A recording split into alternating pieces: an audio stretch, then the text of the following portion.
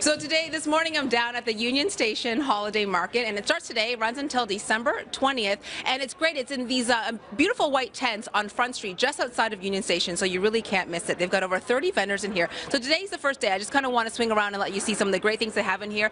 If you're on your way to work, on your way home, and you need something like for a hostess gift or for someone at work, the Yo Socks company, they're also a Toronto company. They've been in business for a little while. I want to talk to this gentleman over here.